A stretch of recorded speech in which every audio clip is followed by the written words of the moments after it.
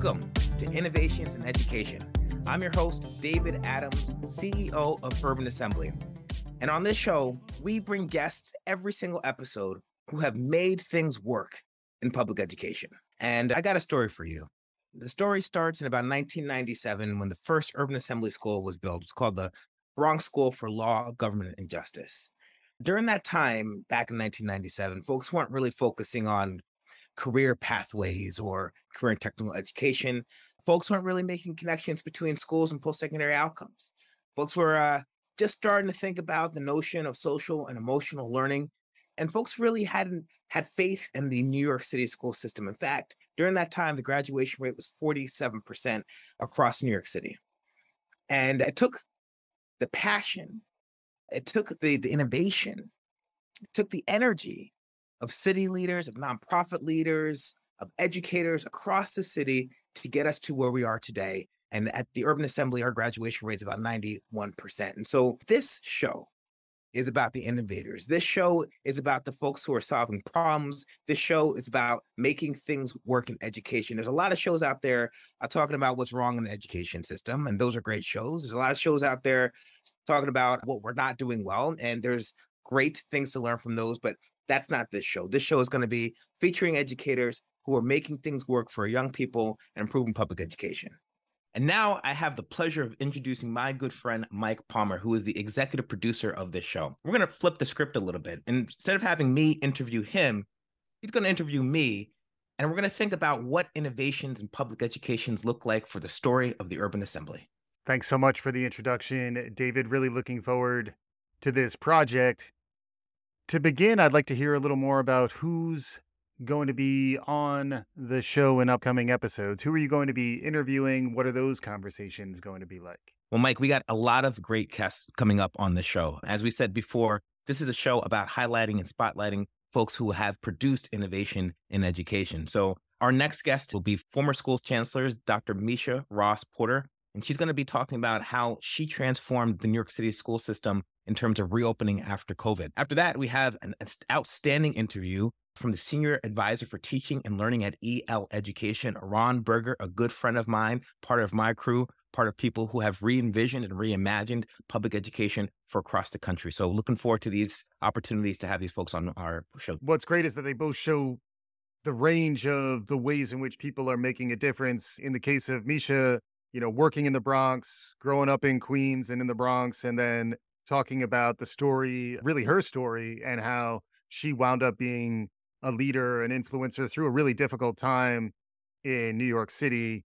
A lot going on there. And then Ron is about as far from New York City as you could imagine, in rural Massachusetts, talking about expeditionary learning, talking about you and he being out on the river.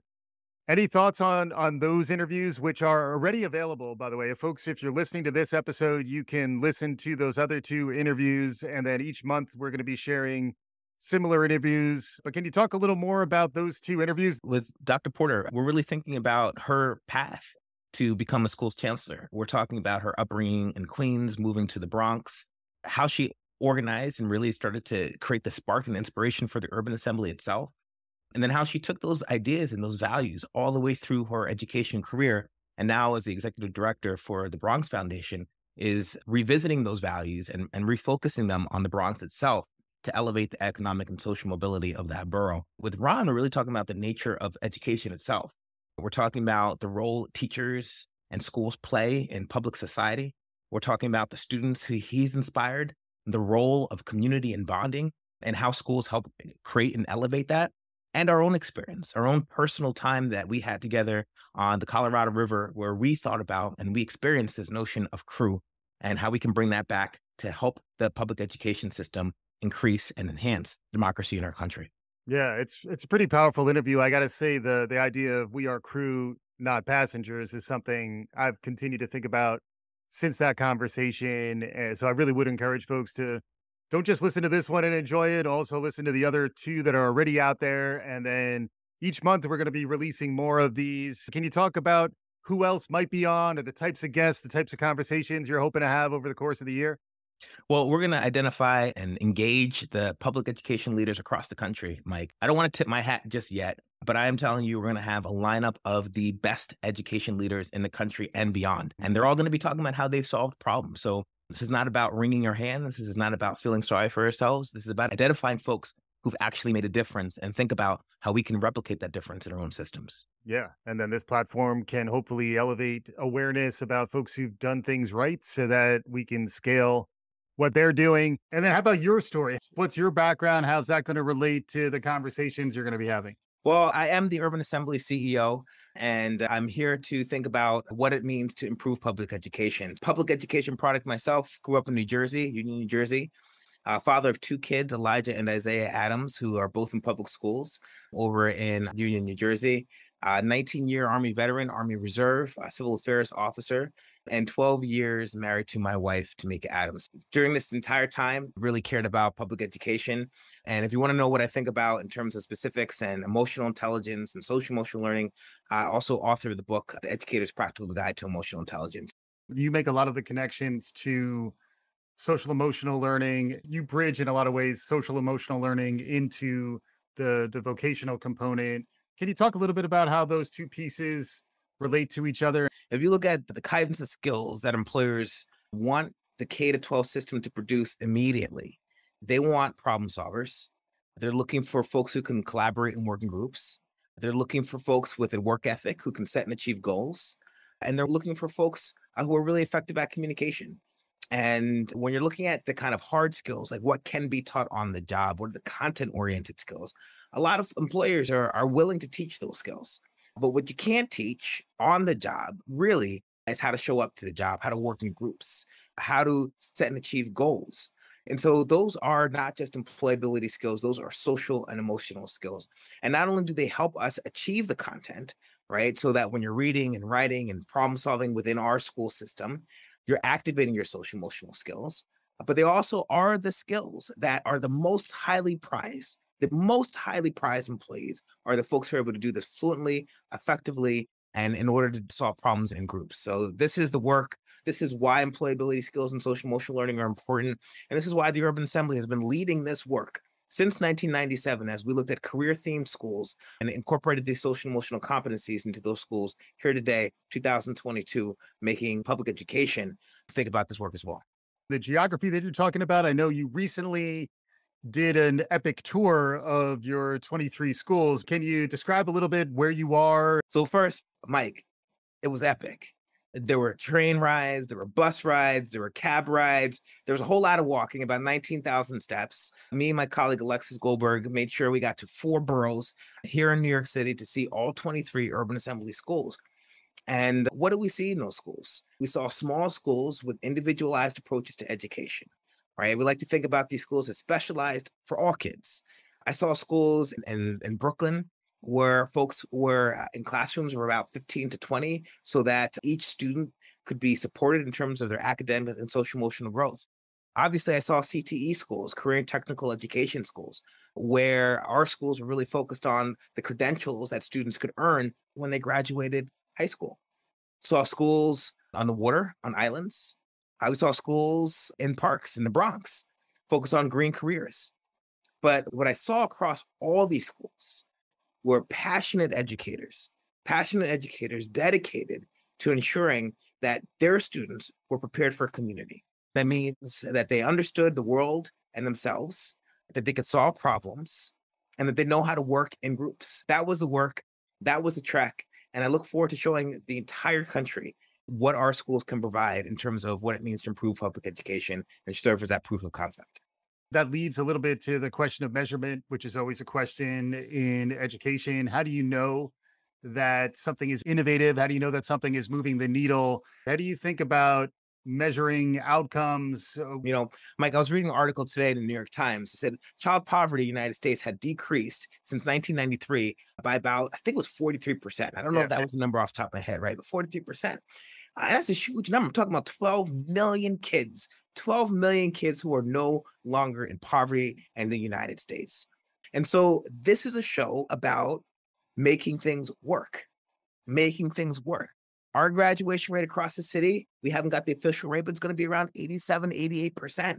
Those are millions of kids going out to be community ready, contribute to their communities through their intellect, through their passions, and through making things work in terms of their contributions to society. That's who folks can look forward to, folks who know how to make things work, not writers, not folks who are just thinking, not pontificators, folks who rolled up their sleeves and got down like we do at the Urban Assembly, made things work on the local level, on the national level, on the international level, and young people benefited from their efforts. Where is the national conversation, the global conversation, the local conversation about this? And where do you think it needs to be? One of the important questions, Mike, that we need to really work through as a society is the purpose of education. What does it mean to be in a public school?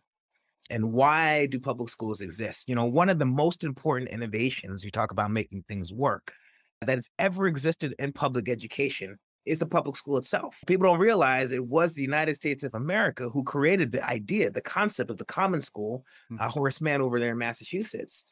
And that was the concept that scaled across the entire country and then really the entire world. So let's talk about that first innovation, a school funded by citizens in order for citizens to contribute to their society. Now, we know that there was a lot of ways to go in that first innovation, right? We know that it excluded too many folks, too many Americans, too many folks who should be American, who are living in our country, who did not have access, folks who are Black, folks who are enslaved. But we also know that it was that idea, that seed that blossomed into this tree that we see in front of us today. So we're sitting on a legacy of innovation in education in the United States. And the purpose of that innovation, the purpose of the Common School, was so that folks could participate in self-governance, so that folks could contribute to their society. England, the UK, never innovated a public school because they didn't need their folks to be able to contribute to their society because they had a hierarchical society based on class. But here in the United States, we did better than that. And so that's what we're going to talk about. We're going to talk about the purpose of public schools. We're going to talk about what it means to contribute to their community. We're going to talk about how public schools develop our ability as young people to contribute to their communities. That's reading, that's writing, that's arithmetic, that's also social emotional development. That's also community development. That's also civic development. It's also who we are as people, desegregation. All these things matter in terms of who we are at public schools. And that is why this show is called Innovation in Education. Mm-hmm. And then it is a time where the stakes are higher in education. The temperature is turned up. Folks are very activated about education, perhaps more so than they ever have been before. And then you're espousing things that is more controversial maybe than we were anticipating, or that at least I was anticipating. Social emotional learning is something that is actually withstanding a bit of a backlash these days. I'd love to get a little bit of your perspective. The stakes are high. There is some risk involved. Can you explain the stakes and where we are today in terms of our educational system? Yeah. Well, I mean, Frederick Douglass learned to read under threat of death, under candlelight. And that is what, when you talk about stakes, I'm talking about the Little Rock 9 desegregated schools in Arkansas under guard from the 101st Airborne Division. So we can talk about stakes when we talk about that. When we talk about stakes, let's talk about Medgar Evers and the work that he did and what he paid and the price that he paid for that in terms of what it means to participate fully in society. So we're talking about stakes here that are not the stakes of the folks who delivered us. We're talking about stakes here that need to be reflected and contextualized in the larger conversation about public education in our country. Reconstruction was the first real opportunity for folks, particularly who were formerly enslaved, to participate in formal education, protected by the United States military, and then attacked as those schools were defunded, and then defunded again in the 1940s, 1950s, and 1960s in particular during the Civil Rights Movement, where entire counties closed down public schools so that Black people could not integrate those school systems. Education has always been high stakes. Folks have always risked their lives to participate in the American dream. And what we're talking about here today is nothing more, nothing less than the folks who delivered us here today. So we're just happy, and I'm happy to be able to participate in that legacy. The times are especially challenging for everyone in light of the pandemic and the Black Lives Matter movement and a lot of the transformative disruption of the last few years. Education's been very much front and center. What's it been like leading an education organization, getting to know students and educators? What's that experience been like? And what are your thoughts on where we're headed? Hopefully, starting to come out of at least the first phase of the pandemic years. Yeah, I think the conversation has been to date around learning loss. And you and I talked about this a little bit before. That assumes that most students were reading at proficiency level across the city or across the country, and now they're falling behind. And that's not accurate. Most students are not reading on level.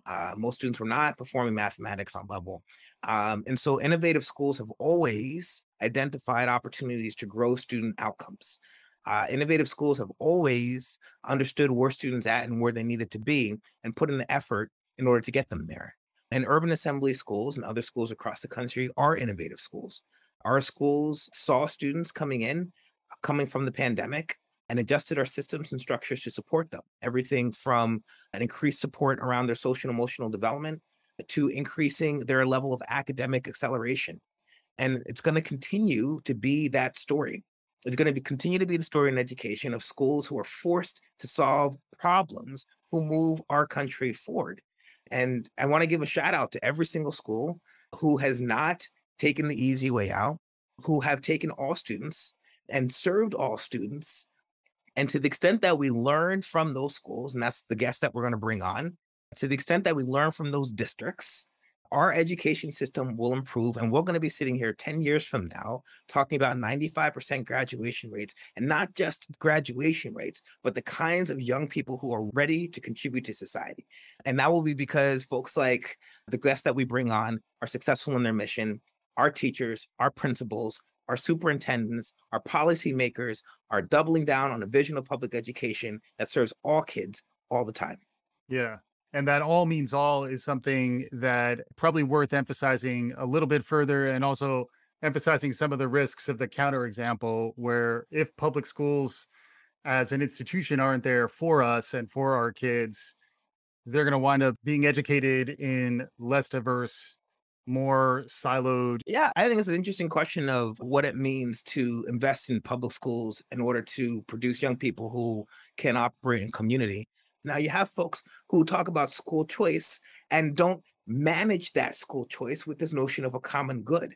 Our school choice must be tempered by this notion of who we are in a universal context. There's a reason Brown versus Board of Education was decided in terms of desegregation. It was the desegregation case because separate but equal is not equal. And so a public good, a common good, a public school serves all kids. It serves all kids. And our job is to convince the public, to convince taxpayers, to convince parents that that public good is worth investing in, right? That public notion, that common good is worthy of their child.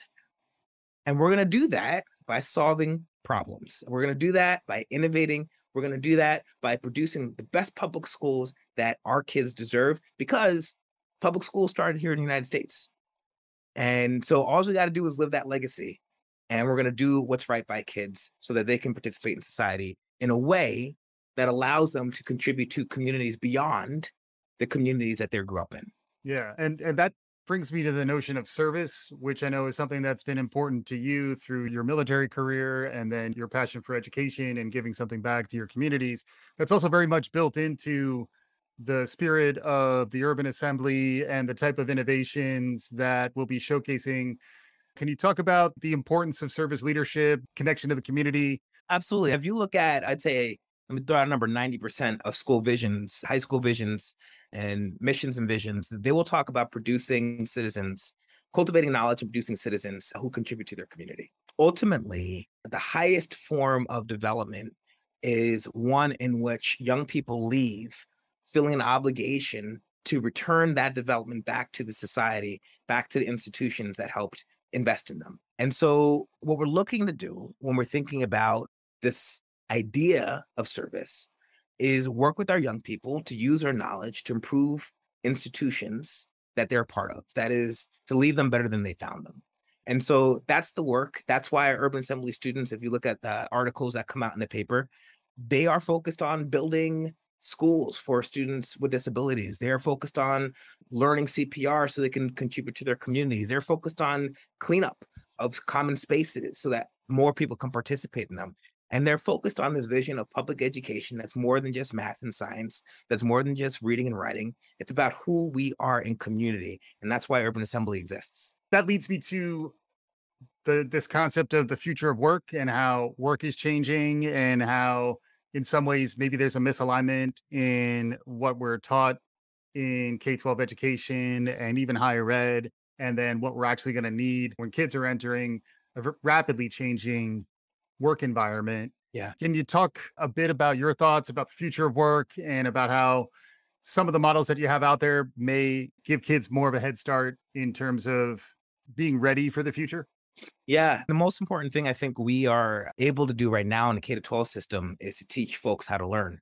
The model in which you graduate, go get a degree, and live off of that degree for the rest of your life is obsolete. It's been obsolete for a little bit of time now. We know folks are upskilling and they're reskilling, and we know it's differential in terms of who is accessing those systems. We know men, for example, are accessing those systems at a lower degree than women are, and it is resulting in a workforce that's not necessarily matched to the labor market and the job descriptions that are out there. And so we need to really think about in the education system, being able to, one, really name the skills that are being developed. There's content that we need to master as parcel of being educated, but there are also skills that are transferable to the real world. And a lot of those skills are the social emotional skills that we just talked about before, being able to set and achieve goals, being able to infer from a character's manifestations what they're feeling and thinking, being able to persevere and solve problems, right? These are the hidden curriculum, as it were, that really are unhidden when you go out into the world of work. You're solving nebulous problems. They don't have really clear solution sets in groups and activities. I think what we need to do, and this is the work that's happening in New York right now, is we need to be clearer around the skills, the social and emotional competencies, and the translation of those skills and social emotional competencies to the types of problem sets that exist in the world. And those are problems that are not clear. They don't have equal signs attached to them. They are nebulous, as it were, and it's going to take the intellect, it's going to take the hard work, it's going to take the perseverance of every young person to move us forward. And I'm going to say one more thing about this, Michael, because I think the pandemic is really a good example about this. People thought the most important problem set was the technical one. That is, how do we get a vaccine out to millions of people as fast as possible? And it was a technical marvel. The scientists were out there doing what scientists do, and like the logistics people were doing what logistics people do. And in fact, that was not the problem set that constrained vaccination rates. Do you have a vaccine? The problem set that constrained vaccination rates was a people problem. How do we convince people that this is a safe, an important way to contribute to society? And most problems that are really vexing are people problems. And most problems that are really challenging are problems of society. And so we need to think about, when we talk about the world of work, we can't just narrow our scope of education to saying, can you do this technical task? Because the same person who is your worker is also your citizen, right? They're also solving problems for how to be in community. They're solving problems for how to negotiate and navigate different values of different people. And so the K-12 education system is asked to do multiple things at the same time. And that's why we talk about preparing people for community as the end state here, because work is part of how you contribute. One way to contribute to community. Another way is volunteering. Another way is civic development. Another way is voting. But we need to be able to do all of those things in our K-12 system effectively.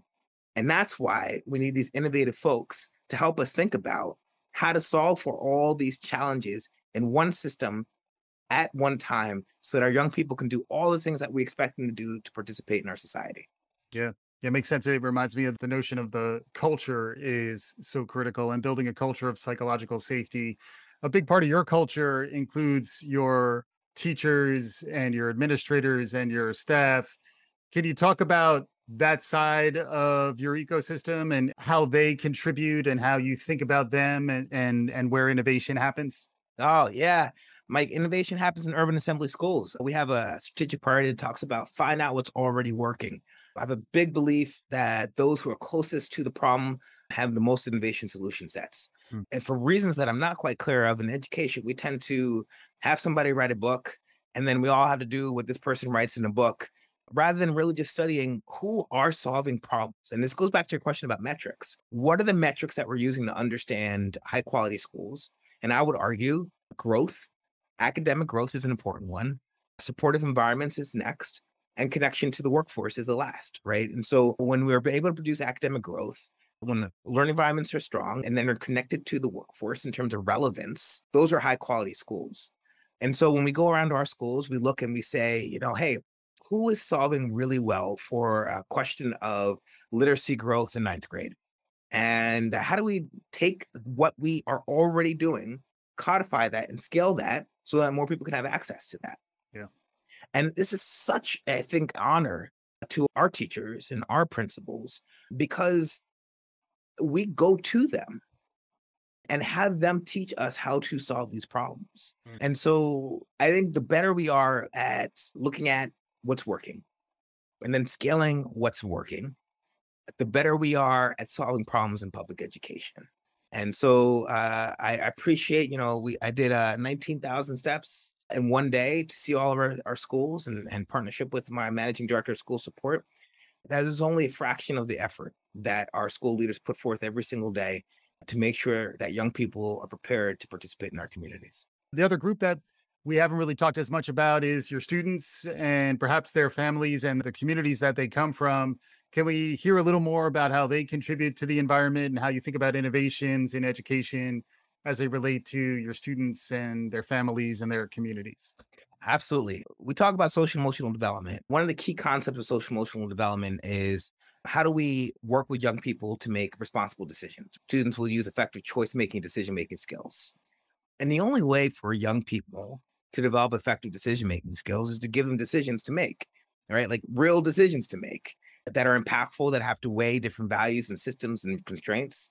And so at the UA, we are so deeply devoted to this notion of how do we create spaces for young people to make decisions? How do we create spaces for young people to discuss big ideas, to prepare them for a society in which they will be responsible for discussing and solving big ideas? Our K-12 system is designed for young people to help move society forward. That's the point, right? That's the idea there.